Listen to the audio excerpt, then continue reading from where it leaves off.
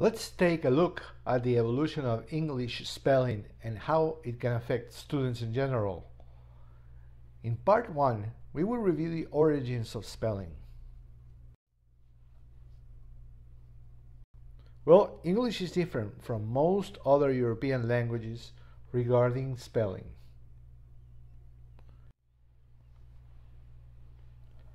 English spelling is not consistent on how it represents sounds using the alphabet. To illustrate this, let's pronounce the following word.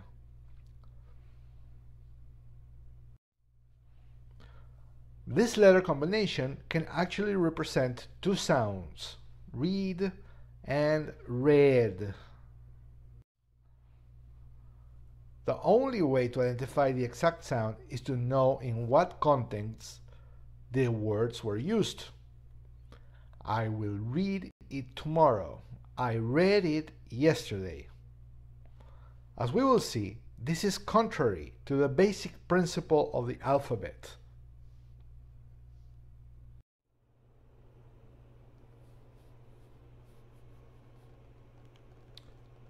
Most foreign language students are used to specific spelling rules in their languages that allow them to identify the sound of a word immediately.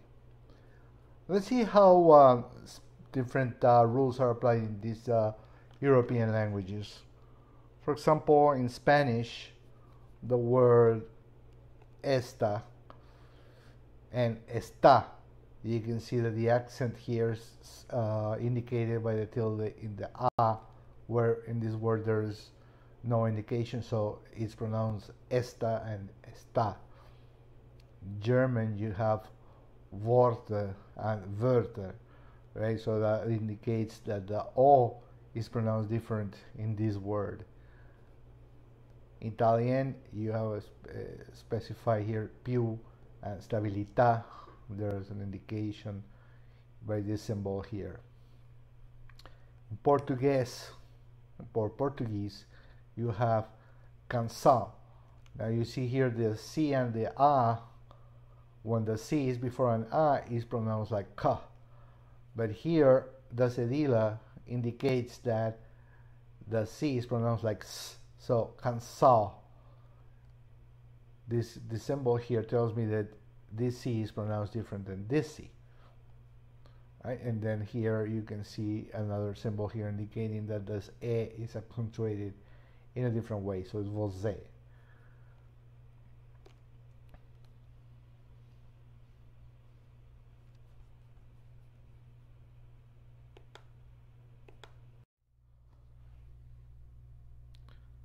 The alphabet was created based on a simple concept.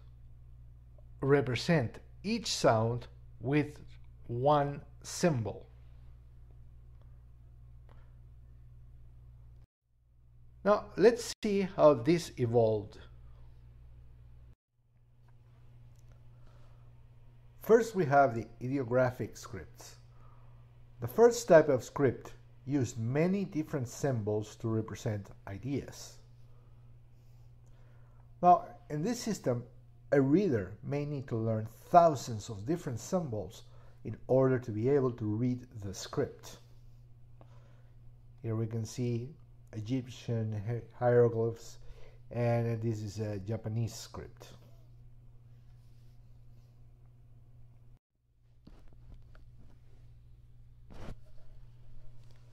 Next, we have the syllabic scripts.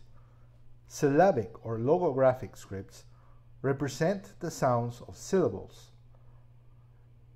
They represented a major step towards reducing the number of symbols needed to learn a language. A reader would need to learn only a few hundred symbols in order to read a script. So this provided an advantage for a student learning. Instead of having to learn thousands of symbols, he could now just learn a few hundred symbols in order to read script. And then of course came the alphabet. The alphabet introduced the idea of representing each sound with one symbol. This allowed a reader to learn only a few symbols to be able to read any word in the language. We can see here a specimen of the Proto-Sinaitic script, one of the earliest, if not the very first, phonemic scripts. This helped to standardize and simplify learning in the Old World.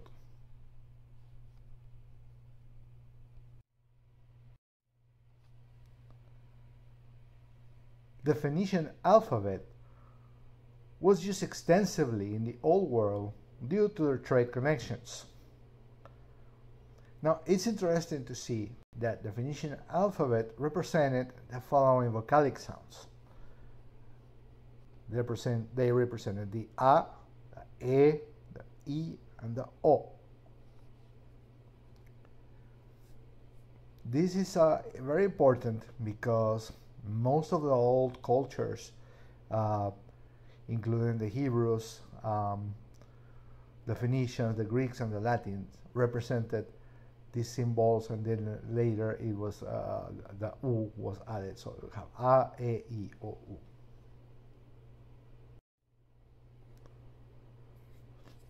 Now, looking at the Greek alphabet, we can see how someone that was learning to read Greek would learn. Basically, they would go alpha, beta, gamma, delta, epsilon, zeta, eta, theta, iota, etc. Right? In one, the sound represented by the symbol was actually included in the name of the letter, like alpha, right, and beta. And that, of course, gave the final name to the alphabet. It comes from alpha and beta.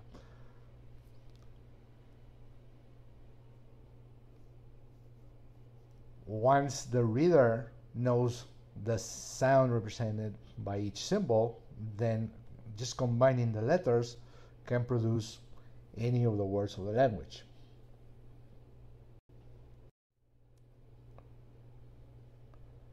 Let's now take a look at the Latin alphabet, which is the one that is in use today in English.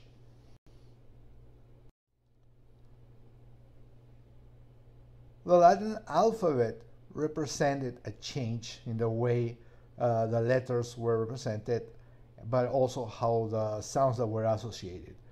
Right? They actually simplified it. And to learn the Latin alphabet, you will go A, B, C, D, E, F, G, etc. So this is a change in the way that the Greeks use the representation of or use the name of the letter, while the Latins were actually just showing what sounds are being represented. Notice that I am saying A instead of A, which is the major shift that occurred in English at some point. A is a simple and powerful sound represented by this symbol, and A is actually a compound, a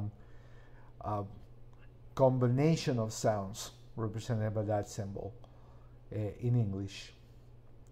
By representing specific points again, it was easy for the Latin script to represent sounds. Right? So if they wanted to represent the sound A, they would have used A and E, and then it would have sound A. We'll discuss later what happened in English and what made possible for this change to occur.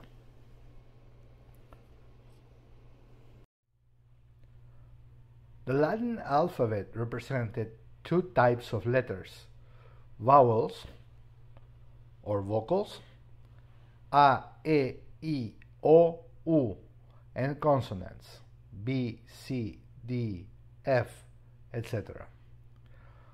Now, the word vowel comes from vocal, and it represents the voice.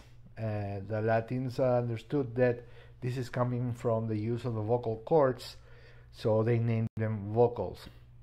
while the consonants are sounds that are more like noises and need to be accompanied by a vowel in order to be able to identify the sound. For example, b, d. It's hard to identify what sound that comes from, but if I say b and d, it's easier to identify the sound, and it also provides louder volume. The vowels are the ones that provide volume to speech.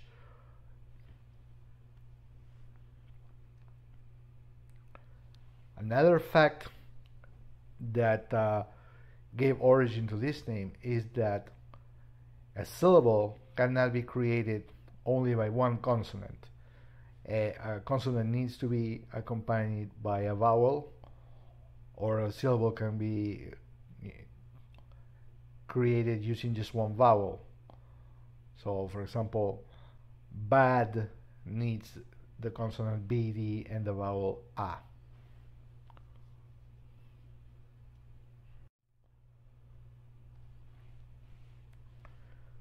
Talking a little more about vowels, they are produced by allowing the air to flow through the throat and mouth, and the simultaneous use of the vocal cords. As already mentioned, they provide volume or loudness to words. The ancients also used to call vowels the souls of the words.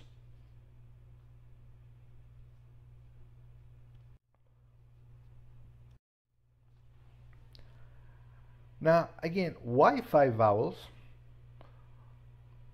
As already mentioned, ancient cultures represented only 5 vocalic sounds: A, E, I, O, and U. And as already discussed, these are very loud points of the mouth where you can produce the loudest sounds. So by using these sounds, they ensured that the sound is going to be loud. Some English people don't like Italian or Spanish because they say it's a loud language, but it is loud by design. Probably in the old world, it was considered weak or useless to have someone that could be heard from a few meters, where providing a loud speech would be more valuable.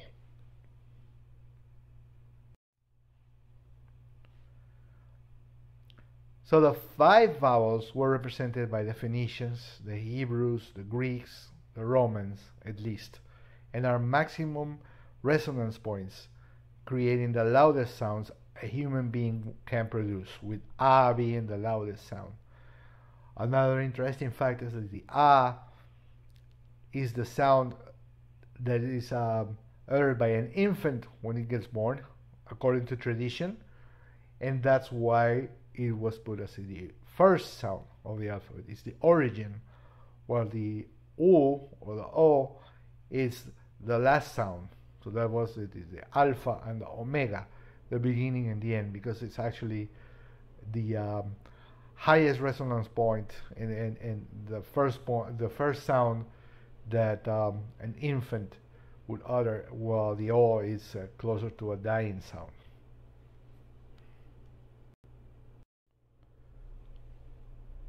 So the Latin alphabet was a simple and powerful system. Learning a few symbols allowed scribes to represent any word by using the standardized sounds represented by the letters of the alphabet. In other words, the sounds were limited to the ones represented in the letters. A human being is capable of producing more sounds. But standardizing the sounds helped to create this simple and powerful system.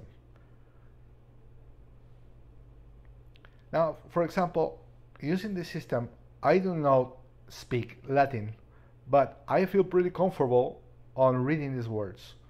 For example, Roma, caveat emptor, amor vincit omnia, pater noster. I'm just following the sounds that are represented by the letters, particularly the vowels, and I am reading this and I am comfortable that I am producing the correct letters.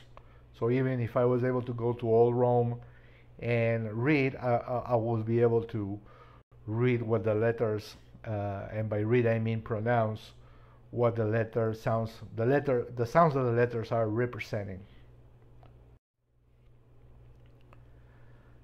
In summary, the Latin alphabet was created based on the concept of using one symbol to represent one sound, following the tradition of the older languages. It was a simple and powerful system. It allowed a great number of people to learn to read and write faster using little resources. It was a great communication system that allowed culture to expand.